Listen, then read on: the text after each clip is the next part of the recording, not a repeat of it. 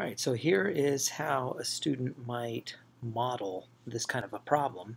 So the idea would be, okay, 583. What is 583? Well, that's going to be represented by 5 big boxes.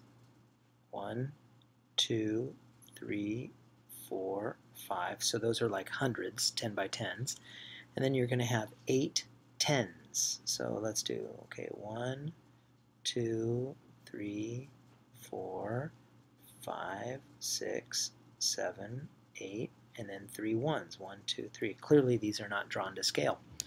And then we would divide by 4. So we're going to have 4 piles. 1, 2, 3, 4. And so the first task is, okay, well, let's sort. And we can see that we can sort 1, 2, 3, 4, 4 hundreds into those piles. We have 100 left over right here.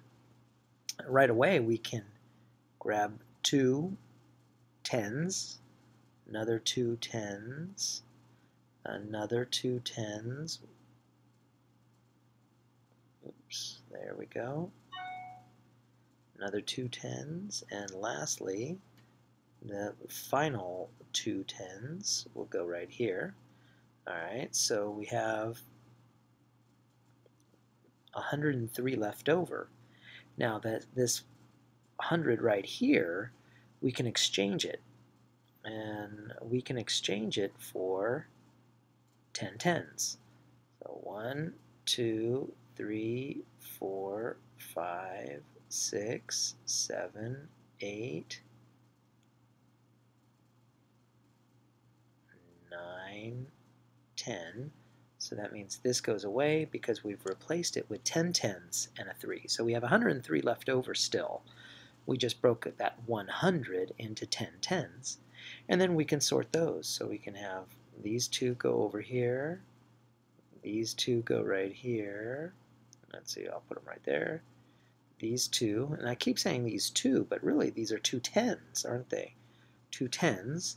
And now we can't sort anymore because we have 23 left over, so we don't have enough to sort out into 4 piles, except we can take these 3, move them over here, and these 2 tens, we can exchange them for 20 units, 21s. So 1, 2, 3, 4, 5, 6, 7, 8, 9, 10. So that equals this guy, so I can delete him. And then we have another 10.